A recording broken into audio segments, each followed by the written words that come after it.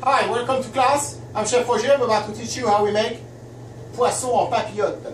It's a fish that we cook in a parchment paper, fish in a bag. For that recipe, I'm going to need 2 fillets of red snapper. Could be red snapper, branzino, orata, dorade. Any kind of those round white fish will work very well. Some olive oil, some fresh rosemary. You could use thyme if you want to. An egg white, some lemon juice, 150 grams of tomato fondue, 150 grams of mushroom duxelles, 50 grams of julienne of carrot, 50 grams julienne of celery, and 50 grams julienne of sweet potato. Now those vegetables, the julienne, they could vary depending on what you like. You know, you could switch them up, no problem. About the tomato fondue and the mushroom duxelles, both of those recipes are on my channel, so if you don't know how to make them, please check out those recipes and you'll see they're very easy to make. First thing I'm going to do is I'm going to cook my julienne. I'm going to make little thin slice with my vegetable. Here I made already the one with the sweet potato and my carrots. I'm going to show you how we do the celery, which is a little bit more complicated, I will say, to make. So for that celery, I'm going to take the celery here, make sure I clean it. I'm going to cut the ends usually. So I'm cutting the ends of it. And now I'm going to cut, make little incision, twist it, and peel it to remove those fibers inside. See? All that needs to go. You could use a peeler too, but with a knife it works as well. Here I'm going to put my knife like that and peel the celery also this way. It works very well. Just like that. Because those little fibers sometimes they don't have the best texture as you eat them. So I remove them all this way.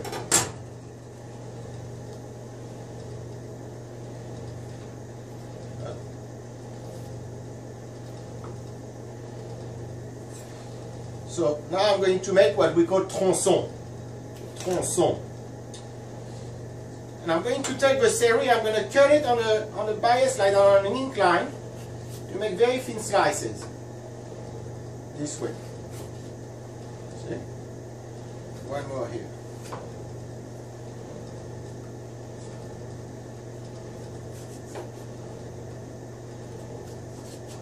That'll make it easier after to make our julienne. So again, I take the celery and I cut it like that.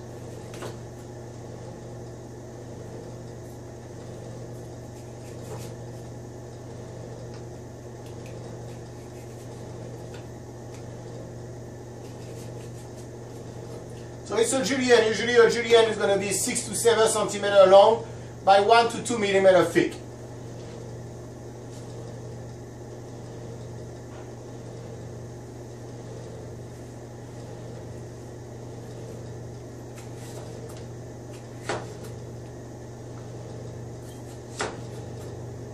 Okay, now I'm going to take each of those slices.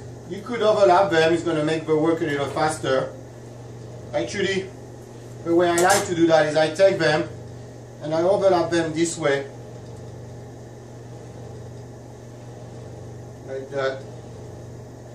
Then I take my knife and I'm going to go and cut them like that.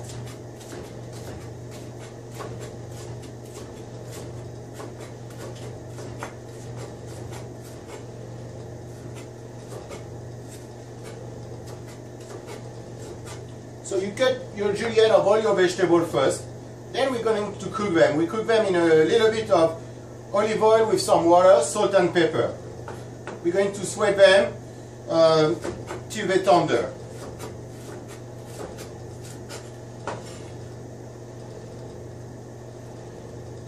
I have my oven that's preheating right now at 450 degrees.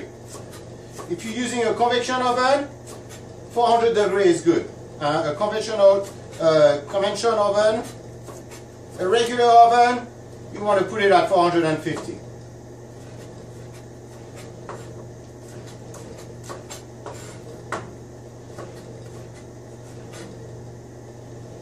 my celery, I'm taking the carrot, same thing, I'm going to overlap them like that, and I'm going to make that julienne this way.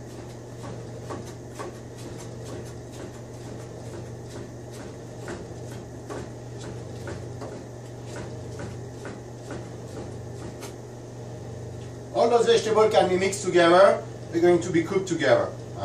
They kind of take the same amount of time to cook.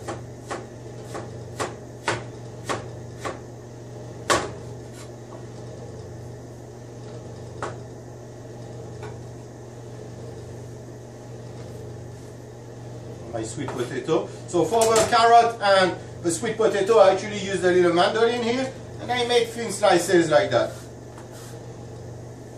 When you make your slice, it's nice to try to keep them together, because after it's easier to just fan them this way and cut them.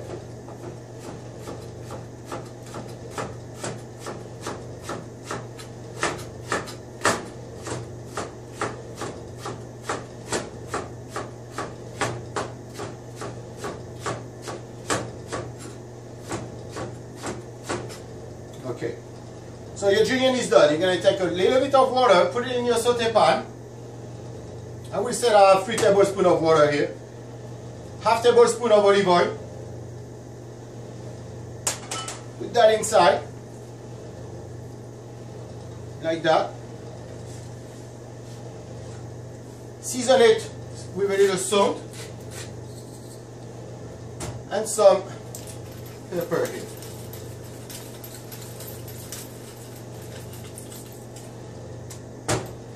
Put that on. I'm going to cook it. I'm going to cover it with a piece of parchment paper. I'm making a parchment lid. If you were here on one of my last lessons, you should know how to make that. For the one who were not here, let me show you again how we do that. You take a piece of parchment paper, you fold it in half, this way, then you fold it again, and then you take it, refold it like a little airplane, and you're doing it again and again. So then you take a piece of parchment paper to measure the size of the lid you need. You put it in the pan, and the tip needs to reach the center. Then you're going to cut the excess here. And we want evaporation of the liquid, so I'm going to cut the tip too.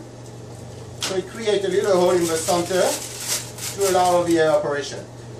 First thing also, what I need to do is toss those around to make sure that the seasoning goes everywhere. Okay. I'm going to cover it like that and let it cook gently till everything is nicely tender. While it's cooking, I'm going to show you how we make the parchment paper bag. You're going to take a piece of parchment paper, you're going to fold it in half, and then we're going to cut a heart shape out of that. Take your scissors, and you're going to go this way. The outside, you want to make it as big as possible. You make a big heart. Coming like that. Oops, I missed a piece.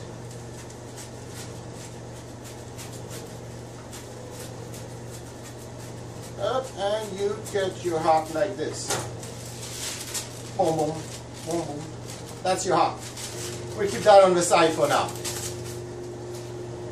So it's boiling right now. I don't want to let it boil. I just want to let it cook slowly. If not, the water is going to evaporate too fast and my vegetable won't be cooked. So I lower my heat just to a low simmer. Then I keep it covered. It's going to take 3 to 5 minutes for those vegetables to be cooked. I'm going to check on those vegetables to see if they are cooked. Try it. At the same time, that make me a check on the seasoning.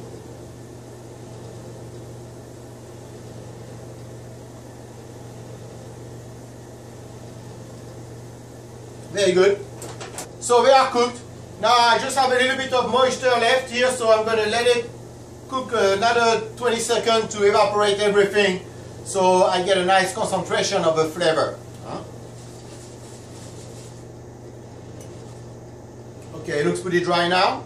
I'm going to take them and remove them into my little container here. So I'm ready to build my papillote. I have my julienne of vegetable, my tomato fondue, mushroom duxelles here.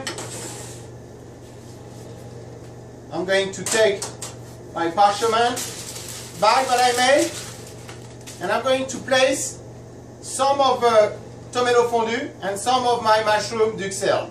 Then the fish will go on top, and the skin side of the fish will go on the bottom. Then on top of the fish I will put my little julienne of vegetable here. And I will finish it with a little squeeze of lemon juice. And a little branch, half of that branch, a tiny little piece because of rosemary. Rosemary is very strong, so you don't want to put too much. A little piece like that will do fine. So now I'm going to put some of my tomato fondue right here. Now I'm leaving a gap between the edge of the parchment paper and the tomato fondue. It's very important, so you can close that bag correctly. So the recipe I have that I give you earlier, the ingredient, it's for 2 persons. So if you have more guests, just double it up. Here, we make a nice little bed like that with those. Now I'm going to take the fish, I'm going to place it on top. You want the fish to fit exactly the size here, just like that. I'm going to take some of my julienne and cover it like that, nicely. That's a very healthy dish, low calorie, and it's very, very, very tasty. Here we go. Now, oh, one thing, I did season my fish. You want to season your fish with a little bit of salt and pepper, very important. A little squeeze of lemon juice. And now I'm going to put the piece of rosemary like that, right here. Now I need to seal that bag. And to be able to seal it well, I'm going to glue it with some egg white. I have an egg white here. I'm going to use a pastry brush. And I'm going to brush my bag this way all over here.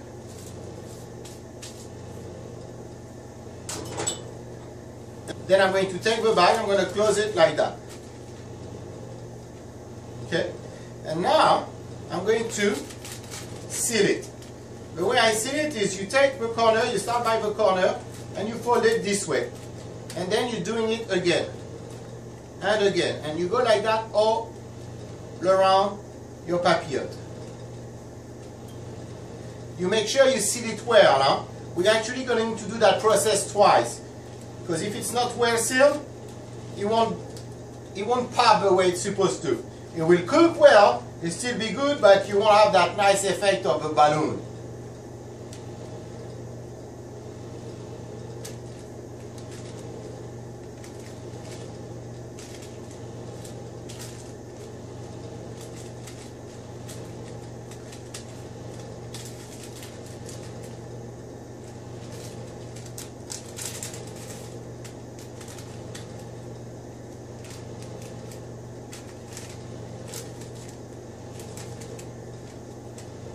We did it once. I'm going to take a little bit more of my egg wash, and again I'm going to paste it lightly here and do the process one more time.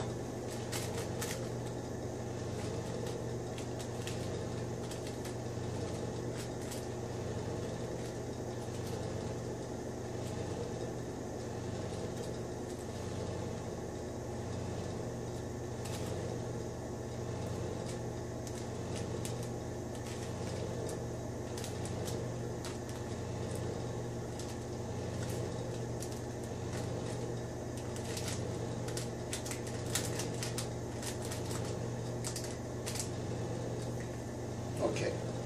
Now I want to create a little bit of color. I want to make sure it's nice and brown, you know, like it looks like a whole piece of parchment paper. So to be able to achieve that, well, I'm going to take a little bit of oil and I'm going to brush the papillote lightly with some oil. Don't use olive oil, use regular vegetable or canola oil. Huh? It's better. Olive oil will burn and you might have too much color on it. Then I'm going to put that onto a half sheet tray here, and in my oven for 7 to 8 minutes. At one point, it's going to puff. Maybe after 4 minutes, you see that the bag is popped, but the fish won't be cooked inside. So what I'm going to do is do a little cut right here at that little corner to make sure that that bag stays puffed. If I don't do that cut, it may deflate. So it's a little security. In the oven, 7 to 8 minutes.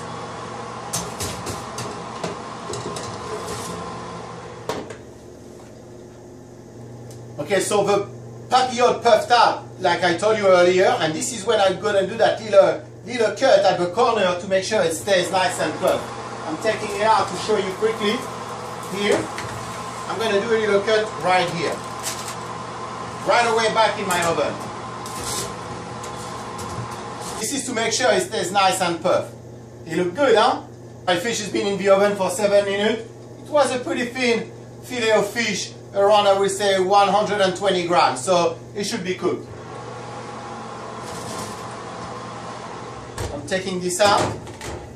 I'm going to put that on my plate here, and now I'm going to show you how you want to present that. To present it, a very good way to do it is you take a pair of scissors, you know, and you grab a little piece here, you cut into it, you open it like that.